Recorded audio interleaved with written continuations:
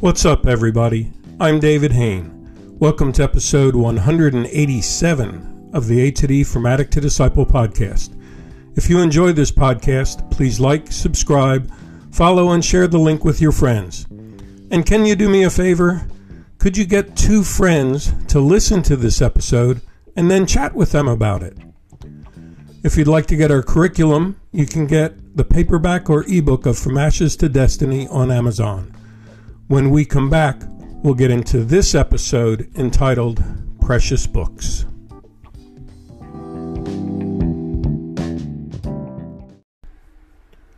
Welcome back to episode 187 of the A to D From Addict to Disciple podcast entitled Precious Books. I'd like to start by just giving a big shout out to our new listeners from Qatar. That brings our total to 65 countries. If you want to help us reach more people in more countries, just subscribe, follow, and share the link with your friends, or click on the support link in this episode's description. Your donation of any amount could change a life.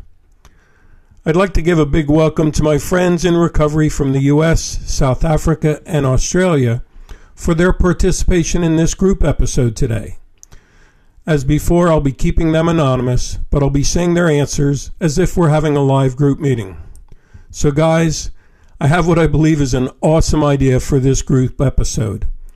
I often have guys reread my curriculum From Ashes to Destiny or go through the course twice because they've grown and their answers will be different. With that in mind, please react to this quote. It's by Wilferd Peterson. And he said, "It is time to browse through the precious books that have meant the most to you, that you may rediscover illuminating phrases and sentences to light your pathway to the future." Deep quote. So guys, what books or quotes or Bible verses have been key in the moment when you were desperately trying to attain sobriety that you now go back to in recovery for inspiration for your future? Ben, would you like to start us off? David, this is a great thought, to reminisce on Bible verses or books that have been key in my recovery walk. The first thing that comes to mind was the Bible verse shown to me by a guy named Darrell Ware. It was in a homeless shelter in downtown Memphis, the 18th of September, 2005. He was the one that greeted me at the door of the homeless shelter. He gave me a plate of food after I'd been in the streets nearly a week with less than scraps to eat, because I'd been more concerned with attaining drugs than eating.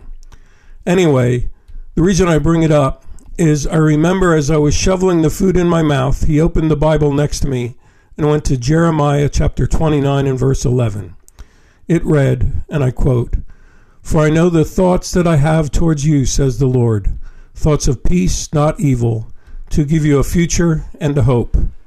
Now, I was raised in a church, so I'd always heard scripture, but something about that day and that particular scripture really landed deep in the parts of my soul. It's almost like I woke up after being in a deep sleep for years and years. That said, it's that verse that I've gone back to now for over 18 years to remind myself that in each new season of recovery, even as the addiction still desires to hunt me down and destroy me, I'm reminded afresh in new ways with new opportunities in front of me that God still has plans to prosper me and not to harm me, to give me a future and a hope. And I'm thoroughly convinced that this really applies to all of us. That's why I take it back into the prisons and addiction treatment centers and homeless shelters even to this day, reminding people that God has a plan for them and it's a good plan. Awesome start, Ben. Thanks for that powerful testimony of faith and a way that you use that verse not only for yourself, but to spread the word with others. Charlie, what do you think of this topic? Well, David, this is a hard topic for me to comment on. In my active addiction or when drinking, I didn't read any books or have a positive quote to my vocabulary. I literally hadn't read a book since one called Shiloh in middle school. I certainly never opened up a Bible either, unfortunately. But once I found recovery, that changed. I found many, many books that help. One that helps big time is one called Living Sober. One thing that's hard for me is accepting life on life's terms, and this book really teaches me how to do so. It guides me through those life happenings and habits that I don't have control of and that I must give away. With that said, and thinking of several other books like the Bible, the Big Book of AA, and a book called No Easy, Jesus leaves me thinking three phrases that I constantly go back to, which are, give it all away, go read your book, and do the next right thing. Man, whenever I'm rocked and I find myself unable to think more often than not, that I can muster up the simple phrase to me that a sponsor in AA said and ask myself, what's the next right thing here? After a few next right things, I find myself in a place where I can deal with life on life's terms, both mentally and physically. The other two phrases were given to me directly by the Lord when I heard his audible voice. In a broken moment in early recovery, he whispered to me so peacefully, give it all away. And when I prayed, because I thought I was insane in hearing voices, he whispered again, go read your book. I don't fully understand give it all away, but I'm learning now through reading the book that the answers were in the Bible. And the Lord has let me know that I can give it all away, meaning those things stressing me out. They can be left at the foot of the cross. I was reading the book No Easy Jesus when this happened, and attending a meeting that reads Living Sober. And today I have lots of more books and I love them all. But I'd like to also share my favorite Bible verse that brings it all together. It's Matthew 6 and verse 33. But seek ye first the kingdom of God and his righteousness, and all these things will be added to you. Thanks so much for that, Charlie. I think it's a challenge to all of us to figure out and fully understand what it means to give it all away. And how do we give away those things that keep stressing us out? How do we leave it, as you said, at the foot of the cross? Eddie, what do you think? For me, David, it's one of the chapters from your book, From Addict to Disciple. It mentions a young man who was at a rehab. It was his birthday, and he asked to take a bus to go and spend time with his family. After he'd been insisting, he was finally allowed to go. He had an amazing time with his family, and on the Sunday, on his way to the bus stop, he decided to quickly go past and see his old mates at the shooting gallery. When he arrived, they were all so happy to see him and were so shocked to see how well he looked. Then the drug lord of the place wished him a happy birthday and told him he could have a hit on the house. There's no need to say he missed the bus that day. In reality, he missed the bus and for the rest of his life. I've told that story to almost everyone I know in addiction, and it reminded me of myself so many times in moments of craving. And every time, without a doubt, I always made sure that I was not going to make a permanent decision in a temporary situation by missing the bus. Don't miss the opportunity to make better decisions, to stay on track, not to wander away from the straight and narrow. Jesus gave me a ticket to gain redemption on the bus of grace. No way I will be missing that bus, ever. Wow, good stuff, Eddie. I like the way you phrase that. Don't miss the bus, ever. Dante, what do you think about today's topic? Well, for me, my quotes are both from the Bible. And for me, it starts with Psalm 27, verse 4, 5, and 6. And it says, one thing I have asked from the Lord, that will I seek after for me, to dwell in the house of the Lord all the days of my life, and to see the beauty of the Lord, and to inquire in his temple.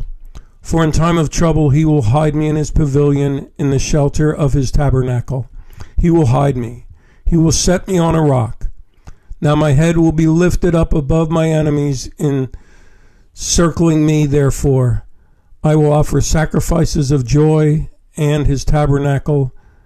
I will sing, yes, I will sing praises to the Lord. David, those verses often had a way of reeling me back in, that my ultimate goal in life was to dwell in the house of the Lord all the days of my life, knowing that my life does not protect me unless I'm dwelling in the house of the Lord and viewing it as my ultimate destination. And then, if at times discouraged, the end of Psalm 27 provides a challenge from God. Verse 14 says, "Wait on the Lord, be of good courage, and he will strengthen your heart. Wait, I say, on the Lord." And I guess to wrap it up, from the book of James, it says, "Blessed is the man who endures temptation, for when he is tried, he will receive the crown of life, which the Lord has promised to those who love him." You see, temptation to go back to addiction rears its ugly head on a consistent basis, especially earlier on in your time of sobriety or in times of distress and great challenge. This verse and promise reminds me that if I ignore the temptation, that I will receive a crown of life from the Lord in dignity and self-respect in this life, and a literal crown in the next life because of my devotion to him. If I want life to start making sense, even in the moment, as some of these things seem to be contrary to my experience, I have to go vertical in my relationship and dealings in order to gain the proper perspective, and that North Star will ultimately lead me home. Good stuff, Dante. I think it's so important to realize that temptation is going to keep rearing its ugly head, and we need to have a way to lean on our higher power, to go vertical and see that perspective. Harry, what do you think about this? David, for me, there's been a very special verse that I hold closely to my heart. My late pastor and our friend Rod Shires was an amazing teacher of the Word and helped me understand Scripture. The verse that was placed on my heart is from the book of Matthew, chapter 21 and verse 22. "If you believe, you will receive whatever you ask for in prayer." I have seen firsthand how God delivers on this promise. I prayed very specific prayers, and they have come true. Some of my prayers are yet to be answered in this time, but I'm patient, waiting on his timing. I highly promote this scripture to everyone. I've experienced the blessings of the Lord, and he will do it for them as well as they approach him in obedience. Prayer is the only way to connect with God for me, to speak to him and confide in him. Prayer with faith and trust opens doors. Prayer leads to healing and blessings. Ask and you will receive. Good word there, Harry. I like the challenge to all of us and all of our listeners. Ask and you will receive. Freddie, you ready to close this out today? Sure, David, and I want to give like a hodgepodge of verses to me because I have a whole bunch that I use. So guys, thank you for the opportunity. I think just generally I lean on the 3rd and 7th step prayers from AA and the Serenity Prayer. And also there's one on the post of the 521 Club where I go for regular meetings.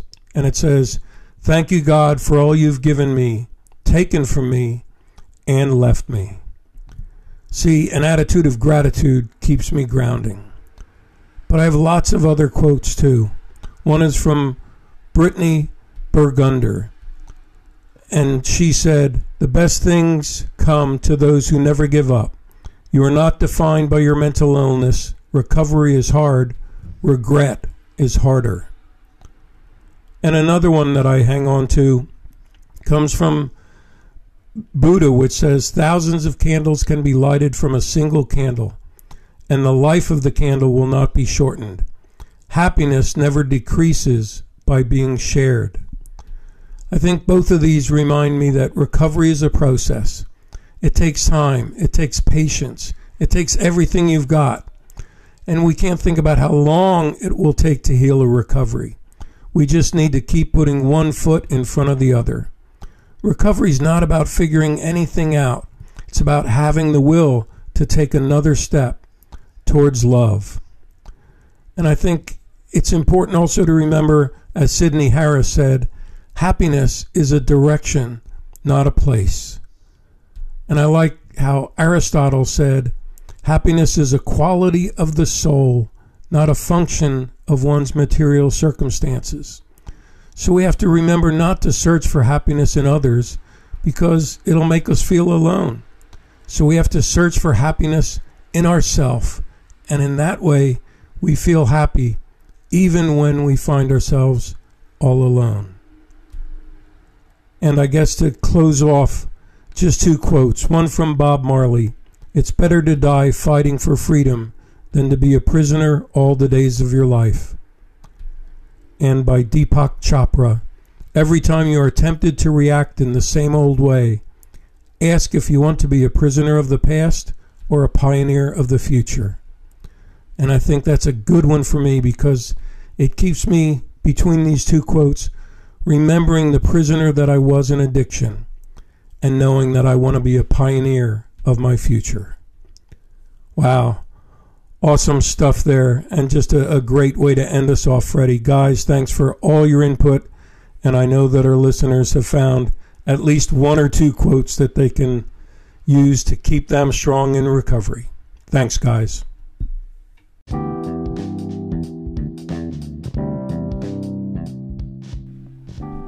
Thanks for listening to this episode of the A to D from Addict to Disciple podcast. And I want to encourage all of you who listened to go back into your precious books, your precious quotes, reread them, re-listen to your favorite podcast episodes, and share them with a friend, share them with people in a group, however you can, to keep those quotes and those precious books precious in your recovery. If you'd like to reach out, you can message me on the link in this podcast or by email at davidfromatod@gmail.com, or go to my website, www.fromatod.org, and click on the contact page. Tune in Monday for our next episode, and as always, stay safe and stay resilient.